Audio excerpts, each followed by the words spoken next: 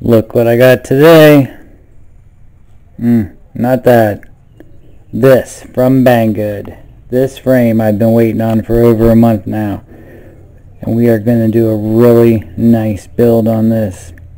And I'm going to break it down for you. The entire thing. So let's see what's inside. Alright. There it is. Cannot wait to put this together. Had another one of these GPRC frames, and this thing was a beast also. Really great frame until it went into my pool. So, but we're going to do a build on this one in a minute. So, let's see what's in the box.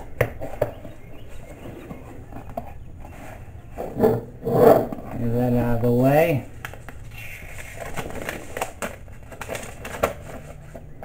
Got some crazy horrible instructions.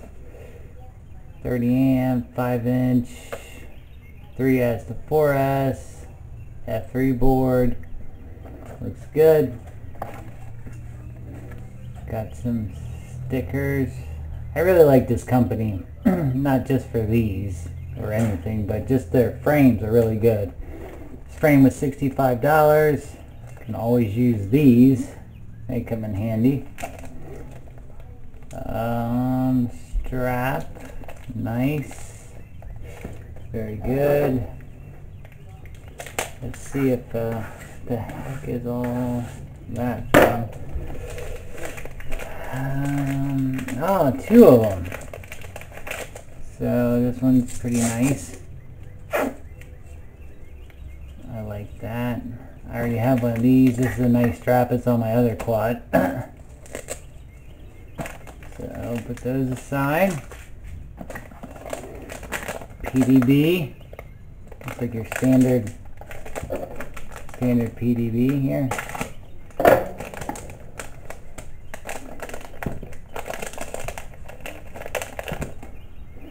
Maybe you guys can get a good look on that. Yeah, 512 ESC battery. I'm not positive if I'm going to use this ESC or not because I have an all-in-one, so I'm going to put this one aside. But it's still a nice PDB. It's standard, but I don't really like the sides right there. But that's sort of. Got a nice XT60 extra there.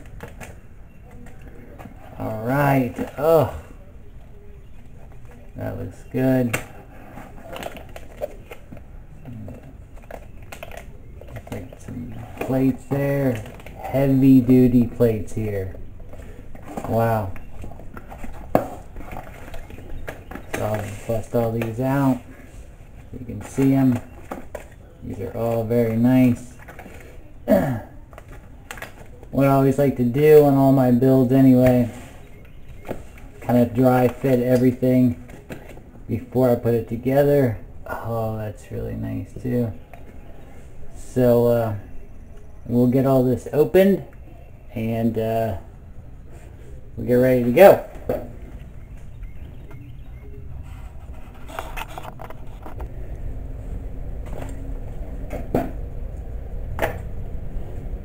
Okay, let's go over a part list of what we're going to be putting in that thing. Let's go to the camera first. We're gonna go with the. I'm gonna go with that Fox ear. It's the Mini HS1185. It's the one with OSD on it also. 5 volt. I've never used this. I've been using run cams, but this Mini. Fits in this frame perfectly, so that's what we're going to go with on that. Let's leave that out there. I think this was on Amazon. This is like $9. It's a 600. I know I really wanted the switchable one, but I actually use this in a couple of my builds, and they work great. They don't run as hot as most. They're digital, which is a must now to have, and they're cheap. So I tried to save a little money somewhere, so I saved it here. But usually I get the switchable ones because I like the option of being able to switch. So I might switch it over later down the road, but we'll see. We will see. And since I'm running all my FlySky stuff, because that's the only controller I have, and but this is a nice one. This FS A8S. It's easy to run PPM on. It's easy to hook up. It's small. It's lightweight. I've never had any issues with it. I've dropped 2 of these with a quad in a pool and 1 in a lake. Fished them both out, and these still work. This isn't the one I dropped in the pool or lake, but they're good, they work, and they're reliable. So, and they're cheap, $9. The motors, I did spend a little more on the motors. We're going to use, going with these Emaxes. They're the RS 2205s, 2600 kVs. I do have one other pair of Emaxes. I really liked them. I think these were around, I want to say $55, $60 for 4 of them. So, only thing is, I noticed right away, not quite long enough for the flight control I'm going to use and what I'm going to do, but we'll make it work. But those are the motors. And then got this. I got this at the hobby store. It was like 25 bucks. I've heard a lot of good things about it. Booster, Dragonfly. So we're gonna give it a shot and see how it goes. And now for the flight controller, what we're going to use is this Flycolor. It's a yes. I've never used one of these all-in-ones, except for maybe a Pico. I use a Pico all-in-one. So I've seen a lot of reviews. I think Bardwell did a review. I can't remember who else. There's a bunch of guys did reviews and really like the UAV features. I know he did one on it. That's a good channel too. And so we're going to put this in it and see how it works. I haven't hooked it up yet, so hopefully it fires up. That'd be a bonus too. So we're going to see. I did like the packaging. I know that doesn't make it fly good, but it is pretty slick looking. So that's what I got, and let's start putting this thing together and see what we come up with. So this is, once again, the GEPRC, the gold and silver edition of it. I'm going to do a quick build out on the frame only, because I know everybody's going to use different parts to do this build.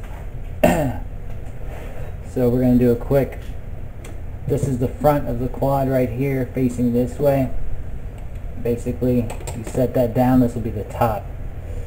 As long as you line all these up, they line up pretty neatly in all the spots. You can see all the squares line up, all the holes line up on both sides. And then this is actually the bottom right here, this plate. There's a nice piece right here that they provide that will go right over top. It doesn't go that way, it goes this way. And these are really nice, especially with the battery. The battery, they left you enough space that this easily slides through here even once this is down there. So that will be really nice when it's done. So what I like to do, I just like to first black screw right here, these nice beveled edges right here. They go through here, slide these off, up to here, and into that first mark right there. See how these are all lined up nicely there. You'll have 4 of these standoffs right here, and it'll just screw right into here. Kind of hold that just in place for right now. and we'll lock them all down once we're ready to. So again, there's the other one. This frame is super simple to put together, and it's really sturdy and really nice. Nice thick arms, smooth edges, simple to put together. Once again, that just screws into here like so. We'll move on to the next one. As long as these line up, this is really hard to mess up. And trust me, I've messed up a bunch of frames. Like I said, I'm just putting these in loosely right now, just to show you the build on it. I'll be doing the parts list and what I'm doing with everything coming up here shortly after this one. One reason to put it in loosely too, because that last one is always difficult to get in if you screw them all down too tightly. Once again, just going to go on here like so. There it is. I don't know if the camera can catch it quite, but as you can see, it's got a nice spot there for the battery strap, and it fits just perfectly through there too. So it'll be easy to put on. And you're done with that. Alright, so like I said before, this is the front of the frame right here going this way, and you can tell by these arrows that are inside of the front of the frame. Okay, now for the top. Here's the top. I have it assembled. Two spacers right here. Some note on this though is I thought these spacers might go in between inside of here. They do not go inside of there, so those are just straight across there. And also make sure there comes two sides of these gold screws right here. The smaller gold screws go in the top brackets up here. You can also see they gave you two styles of top plates that can go on here. This one fits my camera better, so I'm going to use this one. So it really depends on what camera you have to go with it. So once you get these in, I found the easiest way is to put this side completely on, set it down, put this on, and then screw that into there. That was the easiest way to do it. And then for the back end here, it just has this plate here for your VTX, and that goes in pretty easily. They give you these two screws here that are flattened off, so it's a nice clean look all the way around on this. That was pretty simple, easy assembly for the top portion of this. And then really on the bottom portion, there's just three parts. There's that base plate right here, the arms that go out there. As long as this lines up like this, these little arrows here help you out, pointing to the front of the quadcopter. And then just this top plate right here, as you can see, holds all three of them together. And then they do leave a nice slot right here to fit your battery strap in. And it actually goes in pretty nicely there too, and they left a good amount of space inside there. I haven't tightened everything down yet. I don't like to do that till near the end when I have everything dry fitted together. And then I also will put on the that kind of battery gel pack right there. It really helps too from the battery sliding around once you attach it to the quad. So that will go on there also at the end. Alright, so let's put these two together. Again, it's just these 4 bolts that'll go underneath here. Right there, 1, 2, 3, 4. And they will be the longer screws that go inside of there. So let's put that together and then we'll be back. Alright, let's start with the camera first. How I mounted this on, just real quick. Pretty self-explanatory, but we'll go through it real quick anyway. Best thing to do is just loosen these side bolts up. These 2 yellow screws right here. And then what I like to do is, before I put the camera in, like kind of self-tap the screws on the side of this first. That way when you put it in there, the screws go in the side of the camera a lot easier. And then obviously make sure it's right side up when you put it in. The letter should be at the bottom, which is a good way to tell. It fits in there snug. I mean, if you use the same camera, it's a perfect fit inside of there. And it looks good, fits perfect, and it's real snug in there, which I really like. No glue, no straps. If I can get away without using glue or straps on something, I will, if I can get a perfect fit. And that is a perfect fit. So that'll sit right there. And let's move on. Okay, sorry with the flight controller. Just because I wanted to see how it fit on there. Did make some minor adjustments, which depending on what flight controller you're going to use, you might have to also. I just changed out these screws to the yellow ones, the gold ones, the shorter ones. They gave you extra in there, so it actually worked out perfect, and I actually like it a lot better on there. Plugged it in, set up everything, the board works fine, so we should be good to go for the next step. Everything else pretty much is the same. The only thing I didn't get to use, which I really wish I could have, are these gold standoffs. I kind of like them on there, but oh well. Maybe I can use them in another build, but they just don't fit on there. They just don't work the way it's set up. Maybe somebody else can figure it out, but that someone is not me. So we'll have to save those for another day. So let's move on. Lots of people mowing their lawn today. Mine's done. So just want to do a quick look at how I'm going to wire this up. It's going to be PPM. That's how I'm going to wire it up. It's because I have that FlySky cheap transmitter, so I don't know.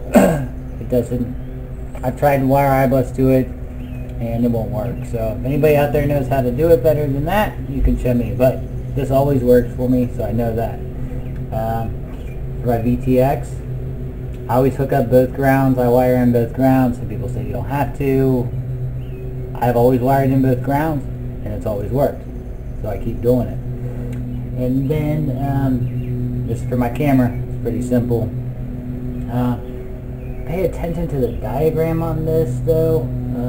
I tested these, and these come out different than they go in, so I'm just making sure I'll run a meter on them and make sure they're all correct before I plug anything in, especially spending $100 on this board here, or close to it. I just want to make sure everything works, but that's how I'm going to wire it. Looks pretty simple. Just going to tin up these tabs right here, and we should be good. This is looks like a pretty easy setup so far. So let's get going. Okay, so I went out, took a little break from building. Thought I'd fly since we had a nice day. There's not many, but we have, but it's all windy as hell. So this is the Martian. Unfortunately, I should have checked the bolts. The screw fell out about 2 minutes into it and crashed. Looks like it cut a receiver wire, which isn't too bad. But then when I went to go pick it up, I saw that. That's bad. That's not good. I've never seen one break there, and I've broken a lot of frames. So, not good. I got more frames on the way. This is a cheap, I think it was like $20 frame, but you get what you pay for. There's $20. So, I don't know if I should stick to the better frames or these. This lasted about 3 weeks. It's trashed. But I don't know. We're gonna see how this one is. This one's looking good and tough. But my original frame, which was $25, I'm still flying on it. My first build. So we'll see. All right. So moving on here. We'll fix the broken ones later. So now I'm going to mount these motors. But as you can see, my problem is going to be on this with this all-in-one. Since there's no ESCs here, that's going to have to stretch all the way to there. And just take my word, they don't make it. So what I think I'm going to do is I'm going to cut these down about right here and then extend them out. I really didn't want to cut these, but I do have the same gauge wire, which is going to make it a lot better. So that's what I'm going to have to do. I really don't have a choice with that. This is still kind of loose. Haven't really tightened anything up yet. So I'm going to do that and get the motors mounted. These Emaxes are nice. Most of them that I don't really have clockwise and counterclockwise. I just spin them up and then reverse the wires. So I'm going to actually, this will be nice, because this, I don't know if that's going to focus, maybe not, probably not, but anyway, it says clockwise. So, that being the front, that will be my clockwise, and we'll work our way around. So, let me add some more wire on this. I'm also going to tin these pads up. This is also really nice. Like, this is all I'm going to have to do. These pads here, and these pads here for the 3 motor wires, 6 pads and 6 pads, and then for the XT60, there's that pad right there. Tin that up, and that's all the soldering I'm going to have to do. A couple things though. Don't know if you're going to be able to see that. Of course not. This camera sucks. But I got ground and VBAT right there. So it looks like it's wired in to the flight board.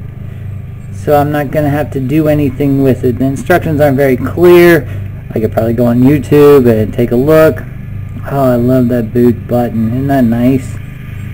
I'm having a dick with hooking wires together. But I don't know. I'm going to hook it up and see. So, tin these up, get everything on, and then I'll be... okay, so we got all the motors on. Everything's looking good. Here's what I did to extend the wires out there. I'm just going to have to add on a little wire, shrink wrap them down so they look good. So those will fit nicely, and then I'll just tie those down. Same with these, they're not going to be, so I'll have to add more. But all these, all the motors are on. I did go with 4 screws on each of them, just because this is a little more expensive than I normally did, but really I just make sure that they're centered. That's the most important thing, and that the bolts aren't touching any part of the motor inside. I've never really had that happen. I usually just take a screw on the outside, and you can see that it's not going up that high, so it's not ever going to touch the motor. But you can also, like, you can see through the crevice there. Yeah, I know you can't with the camera, but you can, and you can. These are so smooth. Wow. I'm used to shitty Chinese motors. Alright, so Up next, I'm going to extend all these wires, solder these pads up, and we'll move on. Okay, so we have all the motors wired up here. I did have to do an extension on them just because they wouldn't reach the flight controller. Obviously not Emax's fault, but with these new all-in-one flight controllers, some of these companies might want to think about adding some longer wires. Didn't really want to splice these in. Wanted a little cleaner look to this, but it's still going to work good. It'll work fine. Shrink them all down, and I'll tape these off. But I really love these Emax motors, especially for the price. I really wanted to go with the Lumineers. Love that company. Love that channel, but they were just a little out of the price range. So this is these all on here. I have the pads all tinned up and ready to go. So we'll do that next. Oh, it looks like that one there needs a little work. I don't know. This is the shittiest focusing camera ever. But anyway, let's get these. I'll fix that tin there, and then get these wired up. We'll go from there. Alright, got all the motors wired in. Everything went pretty easily there. You can see them all in there, wired up. All the motors are on. Everything looks good. Everything's lined up. So right now we're going to work on getting the top on, and I'm going to dry fit and see how we want to put these in. Probably going to have the VTX there. I'm going to run it down here. I really like this pigtail on here because it kind of secures it. So we're going to take a look at that and see how it's going to fit.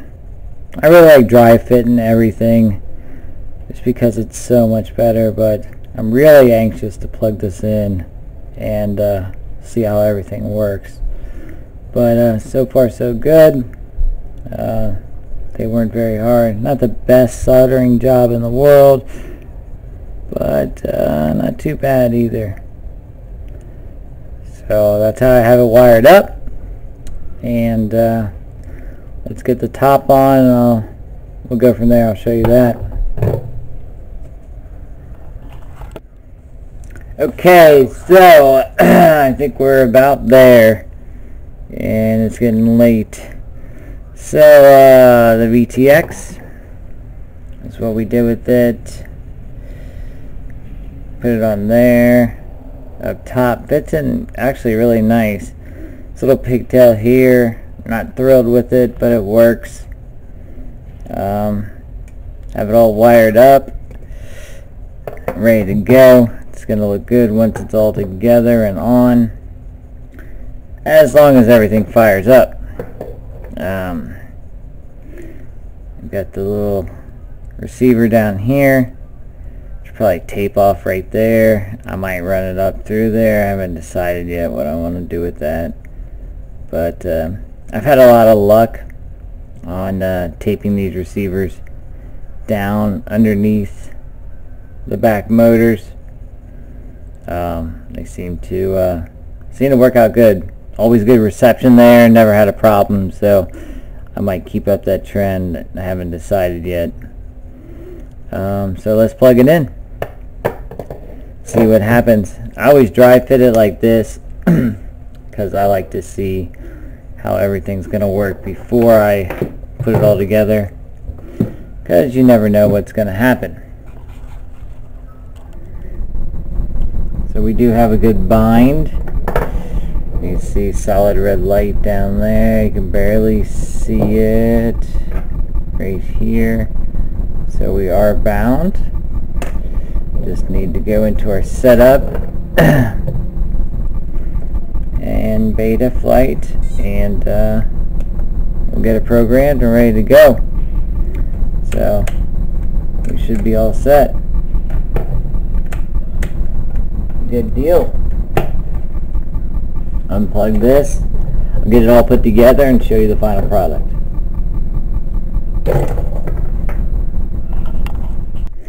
Almost forgot about one thing here. This has an OSD, and it's definitely working. So that's really nice. I have the cap on the camera, but it's pretty nice little OSD in there. Okay, good deal. Okay, got her all together, everything working. Turned out really nice. I'm really happy with it.